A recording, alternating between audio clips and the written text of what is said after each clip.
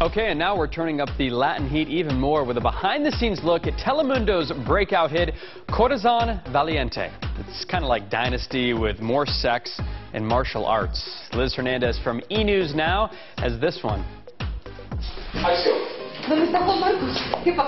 We're on the Miami set of the new but already wildly popular telenovela Corazon Valiente, or in English, Fearless Heart. Now, for people that aren't familiar with the show, give them a little background. It's basically based around a family, a very well-to-do family, and the bodyguards.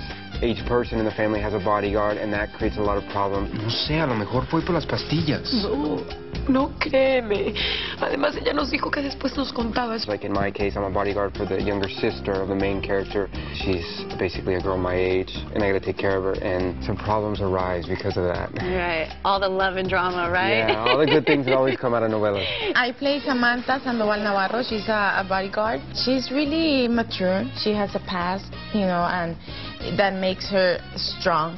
And I really like that about her. I had to be an expert in martial arts, kickboxing, personal defense. Yeah, wow. So I did 2 classes. Hey, Willie del Castillo! What do you think it is about telenovelas that they become just so popular?